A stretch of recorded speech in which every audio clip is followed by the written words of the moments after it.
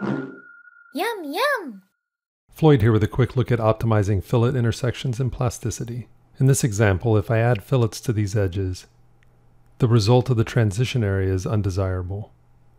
To produce cleaner fillets, start by adding new edges using the keyboard shortcut Ctrl-R to use the isoparam tool.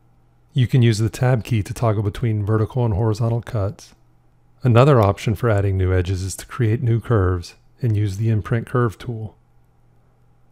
Then simply remove the faces you'd like to rebuild, and then use the patch hole tool.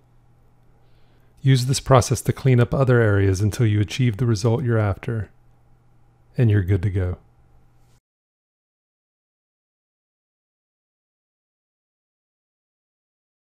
Oh, look at the time.